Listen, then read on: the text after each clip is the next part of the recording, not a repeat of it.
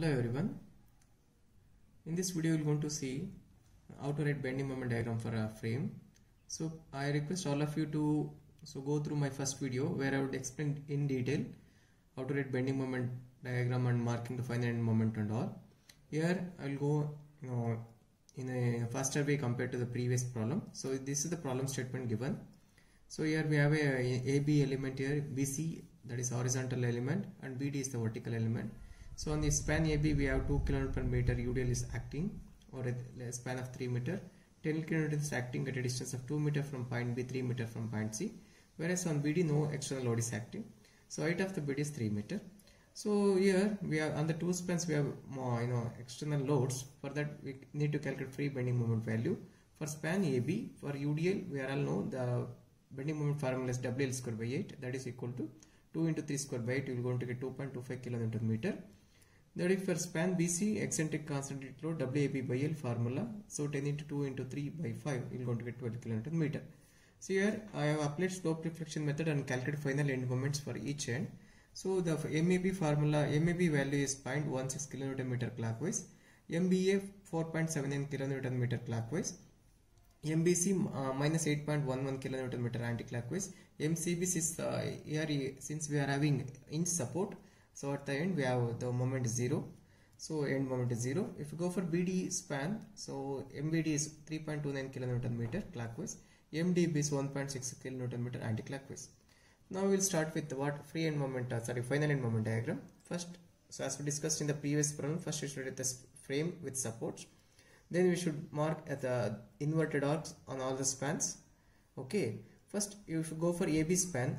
On AB we have two arcs, that is two moments we should write here. So if you look at MAB 0.16 kN meter clockwise moment, while writing I should mark the arrow mark here to get clockwise moment about A, that is like this.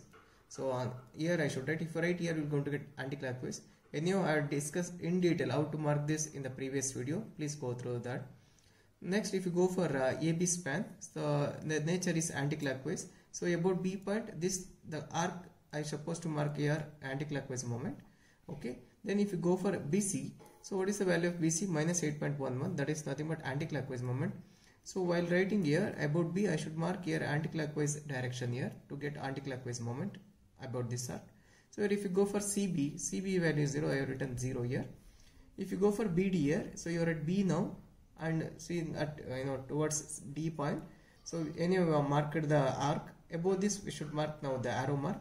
If you know the BD value here, BD value is clockwise. Now we are here to get clockwise moment about B point. I should mark here on this side. If you mark here, this will give anti-clockwise moment about B point.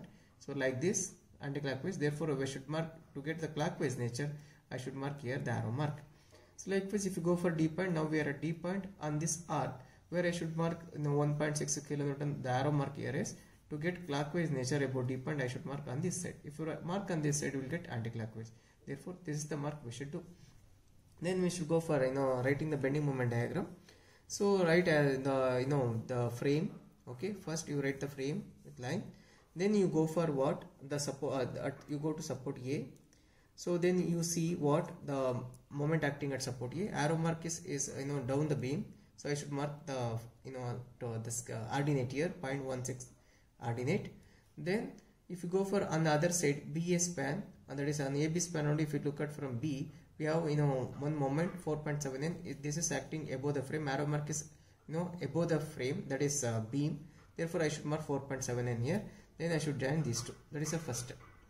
Then next step is, if you go look at BC, where here arrow mark we are again on the above the beam. So therefore I should mark 8.11 here.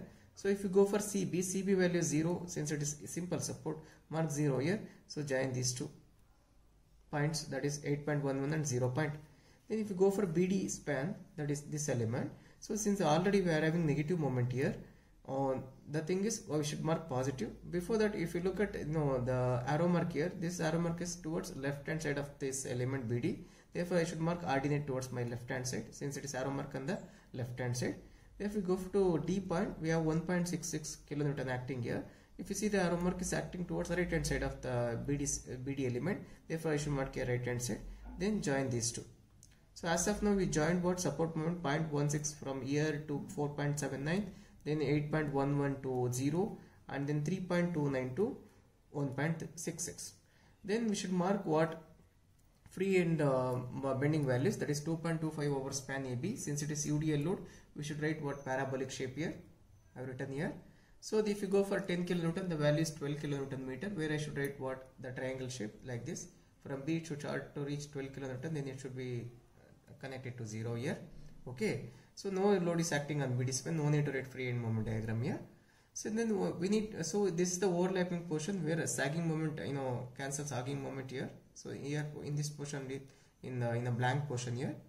So then if you go for marking the plus and minus, nothing but sagging and hugging moment.